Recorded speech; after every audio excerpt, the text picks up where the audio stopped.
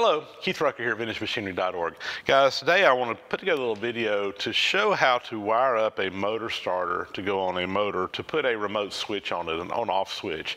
Now I'm talking about a magnetic type starter that has built-in overload protection. This is a standard starter, and I've got several examples we're going to show you. They're all a little bit different, but they all basically do the exact same thing, and you just kind of have to figure out what's what on the different models, and we're going to show you kind of how to figure that out here in just a little bit. Now, I've been working with old machinery for a long time, and it seems like every time I get a new machine in, the first thing you have to do is deal with electrical issues, make sure that it's wired properly for the right voltage.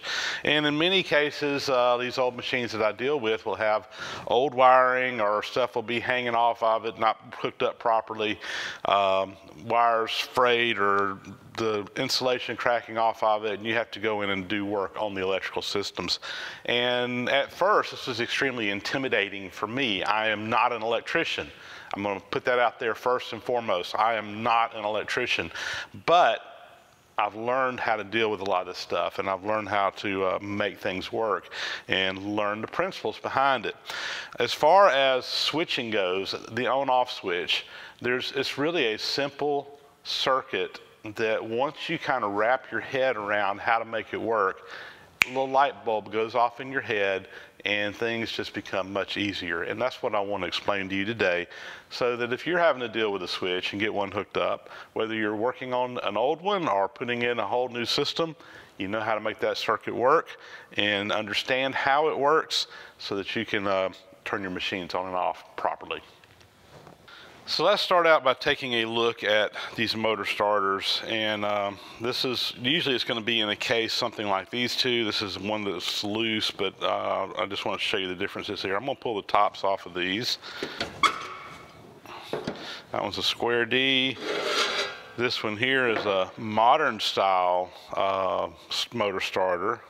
This one happens to be sold by American Rotary. And this is what I think most people are going with on newer equipment now. And this is actually the first one of these I've ever dealt with, but it works exactly the same as the old style. Again, this is a square D. This one happens to be an Allen Bradley, but they basically all do the same thing. So what does a motor starter do? All right, to illustrate how this works, I'm just going to show you on this one here just to kind of keep it simple. You have on the back here 3 terminals. This is your L1, L2, and L3. It says up here on the top, L1, L2, L3. That is your line voltage. So your line is coming in here. This is the hot power. It's non-switched. It's on all the time. And down here at the bottom, you have 3 more terminals. This is T1, T2, T3. This is what goes to your load, whatever you're powering. In this case, it's going to be a motor. It could be something else, depending on what you have.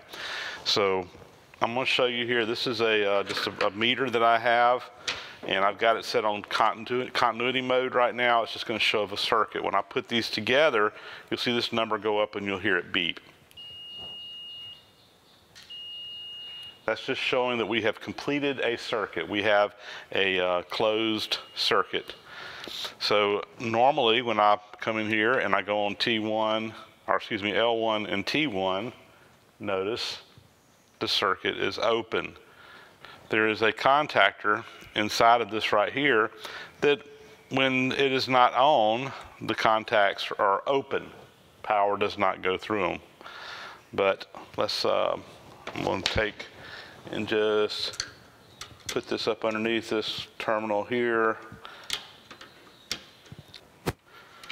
So I'm going to hold it on this one, and I'm going to manually engage the coil.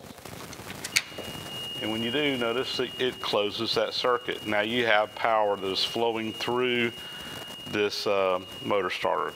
The contacts are closed. Set up on the coil, it's open. Now when I talk about coil, there is inside of this right here, and basically an electromagnet. When you power it up, there's 2 terminals right here. When you put line voltage to this, in this case the coil is rated for 208 volts. When you put 208 volts across these 2 terminals, it creates an electromagnet. Boom, it snaps shut, and at the same time it closes those contacts in there so that the voltage can flow through.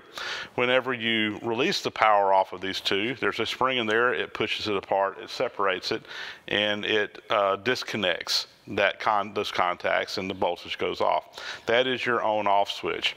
So we'll talk about this section down here. This is overload protection. We'll talk about that in a minute, but right now let's just talk about this part up here, because this is really the on-off part.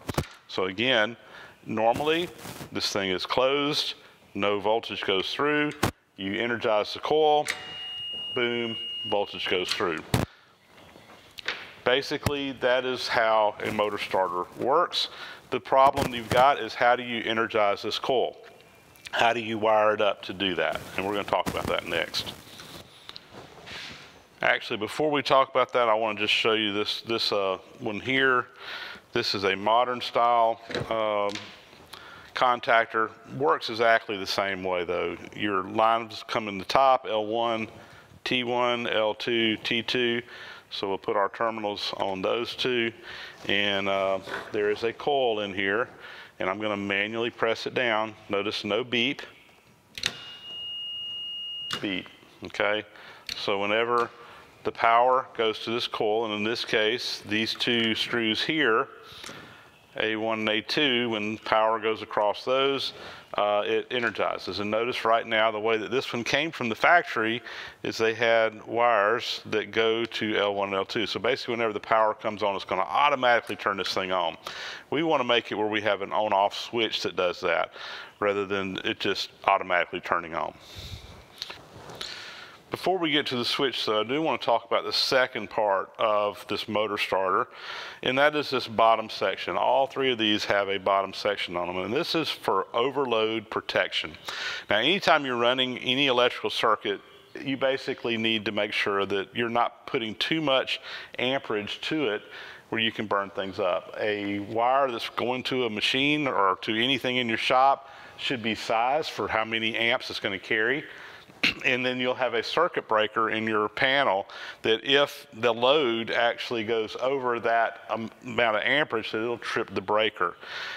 Basically what this is very similar to a circuit breaker, but this is going to protect your motor. And the reason that we have a separate place to do this is your amperage that you want to have is going to vary depending on the motor size that you're running. And basically what you got are these little heaters in here. On these two here, these have heaters that go across two terminals. That's this little piece here and this little piece here. And these are rated for different size motors, and you need to look up in a chart and make sure you have the properly sized heater in here. What happens is when the amperage gets above whatever that threshold is, it's going to basically open that circuit up and cause it to trip, very similar to a circuit breaker. On this one right here, it's literally mechanical. This thing heats up, it gets hot. Whenever it gets to a certain thermal level, there's a little switch in there, and that thing will pop up. And whenever it does that, there's two terminals back here that it's going to switch on and off. Reset it, you push it back down, and that should reset it. Now, let's talk about these terminals down here. This is a switch, and it is a normally closed switch. When I say normally closed, that means it's going to have power going through it under normal circumstances. And if I put my terminals across here, boom, boom, you hear the beep, okay? If this thing trips, it's going to open that circuit, and I'll just show you here. We'll just trip one of them. The beep went off, okay? So that's going to protect your motor. If you get too big of a load on it, it starts pulling too many amps. We don't want to burn the motor up. We want this thing to trip. That's exactly what happens. Notice that we have a red wire here coming off of one of these terminals going to the coil, and that's going to be real important. All of these have the same thing. You got the normally closed switch on this one is right here, okay? And on the modern one, that normally closed switch is right here. It actually says NC, okay? Normally closed. This one says NC. This one's not marked, but you can tell it's a normally closed switch. The other thing that we have on all of these that's going to be real important for our control circuits is that there is an auxiliary connector in here on all of these that is connected to the coil, and it's going to be normally open. Okay, again, that means there's not a circuit. It's basically going to be exactly like the terminals that are going through here. It's normally open. Whenever the coil pushes in, it will close that and create a circuit across that. Now, let's see, on this one here, here's our auxiliary, and we close the coil. Okay, on this one, it's these two terminals right here, and let's do the coil. And on this one, it says you got a normally open. This one's actually got a normally open and a normally closed. You got both. We're only going to use the normally open one. The normally closed one is handy if you want to do some more advanced circuits. But again, we have a normally closed, or normally open rather. Let me show you this. And when we push the coil in, we got a circuit. What I've shown you here is 3 different motor starters. They all do basically the same thing. A contactor that lets the voltage go through, and we have an overload protection that protects it, that trips whenever the voltage, or the amperage rather, goes above a certain threshold. That's adjustable, depending on this, it's adjustable by changing the heaters. On this one, it's actually adjustable electronically. You got a screw in here, you can just move it back and forth to adjust it. That's your overload protection. And then we also have a auxiliary contact that is with the coil. So when the coil is energized, it closes that contact.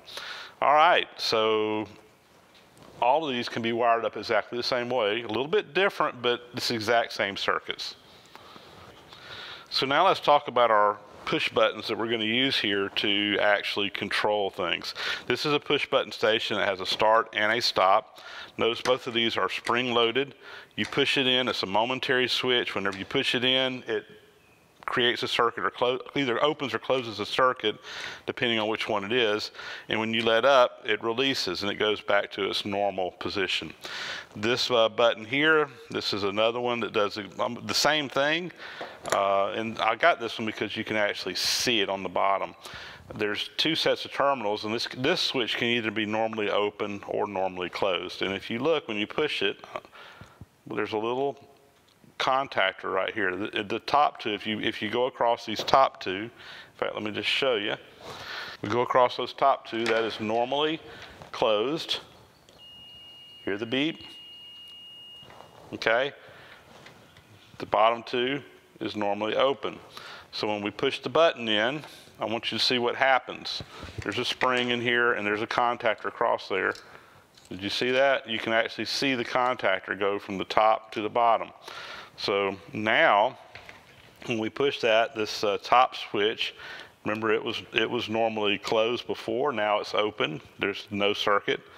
The bottom was normally open, which means there was no circuit, but now there is a circuit across those 2. Okay, so this push button station can be wired either way. This one here basically does the same thing. You've got a start and a stop. Your start button is going to be normally closed. Your stop button is going to be normally open.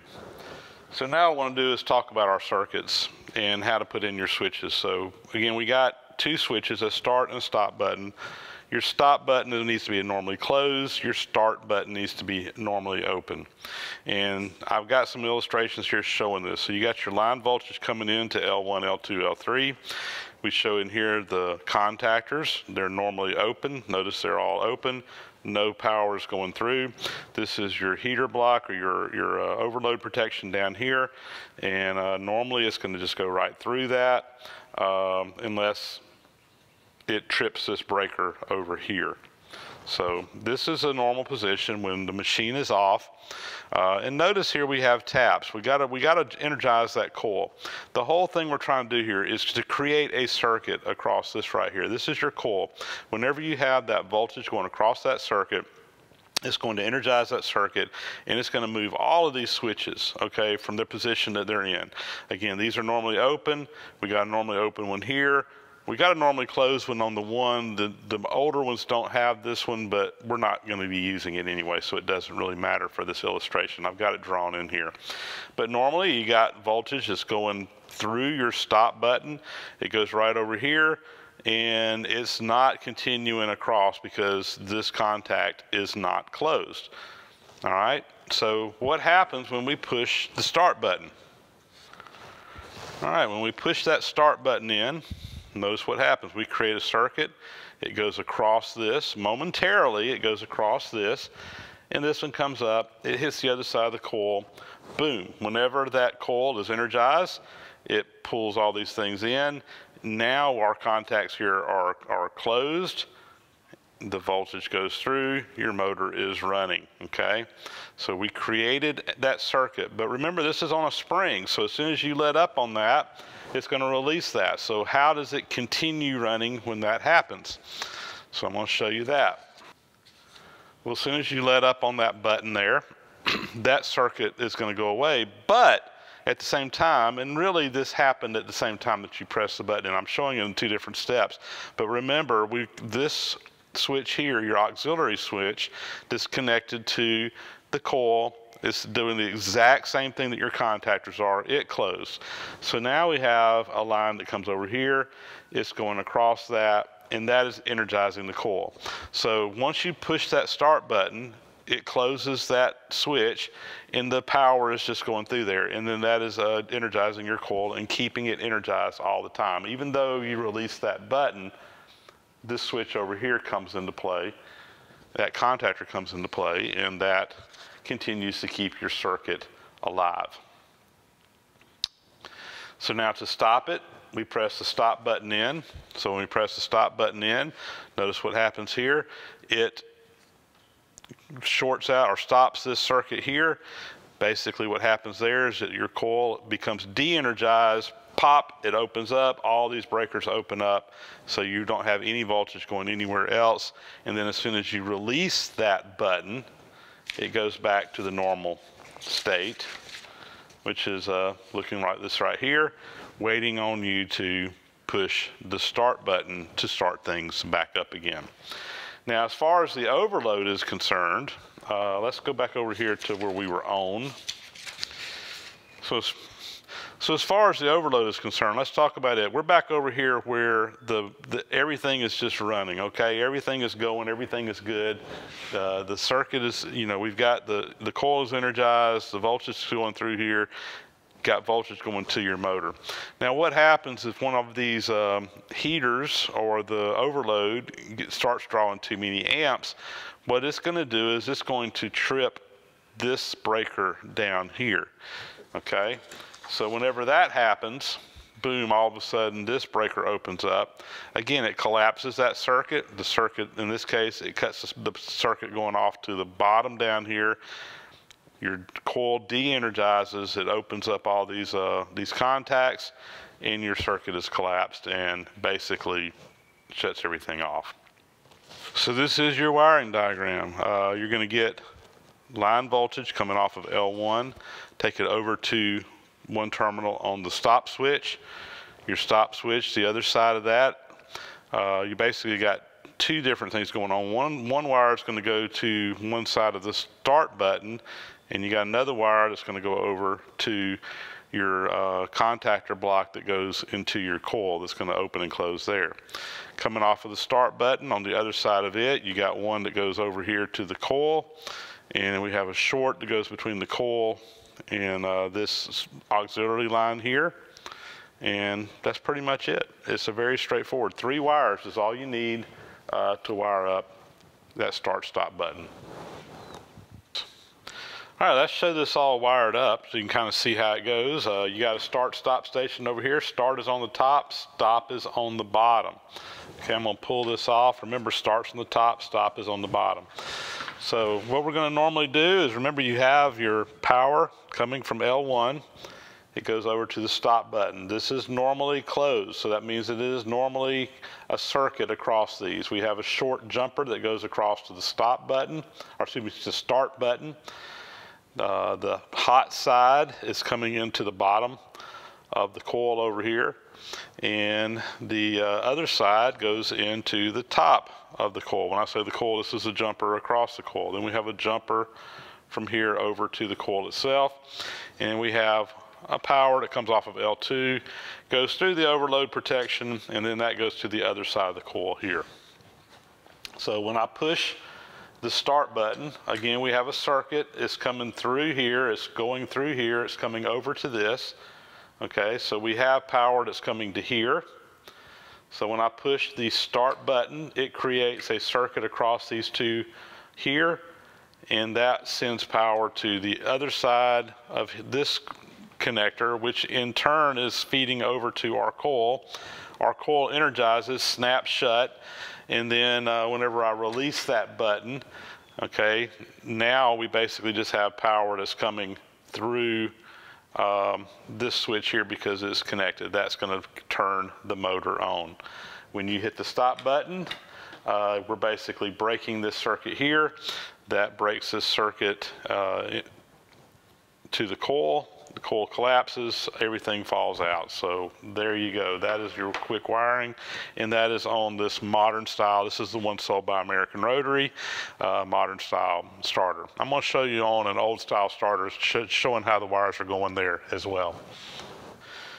So now we got your old style starter wired up here as well. Again, this is your coil, so we want to try to get a circuit across that. Coming off of L2, go to our overload block. This is normally closed in C, so that's a circuit going in there, and we're energizing one side of the coil. The trick here is to energize the other side of the coil. So here's our start-stop button here, and here we go. So when I hit the start button up here, what's happening? We have power. It comes in over here. This switch is normally closed, so it's jumping over to this side of the terminal. Notice it goes up over here, but this one is normally closed. It is not allowing power to go through there, but when I hit this button, we're shorting it out. The black wire goes directly to this terminal, which is again closed right now, but we got a jumper that goes over to the coil. That creates our circuit. So our power comes through the switch, boom, right there. Okay, when I release that start button, well, now, whenever the coil energizes, it pulls in this contact in here. So now we got the circuit coming through here, through the blue wire. The blue wire comes in here. We got a connection inside of this block, and that's feeding over here. So we got our connection in there. When I get ready to stop the connection, I hit the stop button. That disconnects between these two. So basically that collapses the circuit. The power's not coming here anymore. The coil de-energizes, it pulls everything in, it disconnects. So very simple circuit indeed. And exact same wiring, exact same setup, no matter whether you're using the old style motor starter or the new styles. Well guys, hopefully that made sense. I know it can be confusing, but once you wrap your head around this, it's really a simple circuit. And it really makes a lot of sense. And I know some folks just want to just show me how to wire it up. It's a lot better, guys, if you understand what's going on, because then you can kind of troubleshoot things and understand if you get something wrong, you can kind of see what's going on and kind of be able to figure out what's happening. So a little bit of both there. You got to see how to wire it up, but you also got to see why it's doing what it is. One other comment I want to make about these motor starters, because I always get asked the question, why not just put an on-off switch on the thing rather than having these momentary push buttons and so forth like that, and using these magnetic starters. These magnetic starters are here to protect you. That coil is your friend. And I'm going to give you an example. Let's just say that you've just got a switch. You just go over there and you just throw a switch and it energizes your machine and you don't have a motor starter like this right here. Well, let's just say the power goes out, okay? But when the power goes out, your machine shuts off. But that manual connection, that disconnect connection, you connected it. And whenever the power comes back on, guess what's going to happen? Your machine is going to come back on. That is a safety issue. That's a big-time safety issue. Let's say the power goes out, and it's out for an hour or two, and you're sitting around the shop. You got, you know, light coming in from the window. Say, well, you know what? Power's out. I'm going to go over here, and I'm going to clean this machine up real good. And you're over there, you're leaned over, say, the chuck on the lathe, and then all of a sudden the power comes back on. Well, guess what? That machine's coming back on, and it could suck you in there. It could hurt you. That's just one example. With a magnetic starter, one of these starters here, when the power goes out, it collapses that circuit, the coil disconnects. So when the power comes back on, guess what? Your machine's not going to come back on until you push that button to start that machine. That's just one example of the safety features in there as to why this is actually a good idea to use. There's lots of other circuits that you can put in on these things. You can put an emergency stop in there. You can put lights that come on to show you whether it's on, whether it's off, or whether it's tripped, whether you've had an overload. That's part of the reason why on this more modern style, we have those circuit blocks in there that we weren't using. You can use those for doing control indicator lights and so forth like that. I don't normally use them, but in some situations it's good if you have a control panel and you want to have lights that light up to show you the status of an individual motor or circuit that's on that control panel. So they definitely serve a purpose. So anyway, there you go. Hopefully, guys, that does make sense. Hopefully that made things a little bit clearer for you, and hopefully now you can go wire up a on-off switch, start-stop button station on your machines using a common motor starter. And with that, that's going to be a wrap. As always, thanks for watching. Please subscribe to the channel if you haven't already. Thumbs up are appreciated, as are comments. And guys, we'll catch you on the next video. Thanks for watching.